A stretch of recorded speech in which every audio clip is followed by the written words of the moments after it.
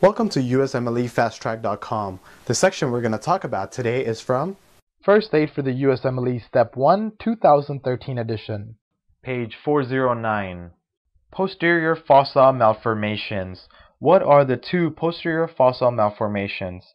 The two posterior fossa malformations are the Chiari 2, also known as the Arnold-Chiari Malformation, as well as the DandyWalker Malformation.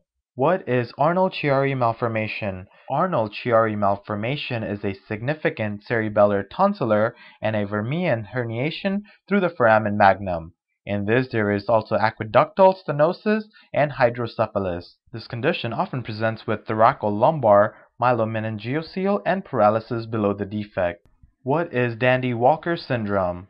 DandyWalker Syndrome is agenesis of the cerebellar vermis with cystic enlargement of the fourth ventricle, and this fills the enlarged posterior fossa. What are some of the conditions that DandyWalker Syndrome is associated with?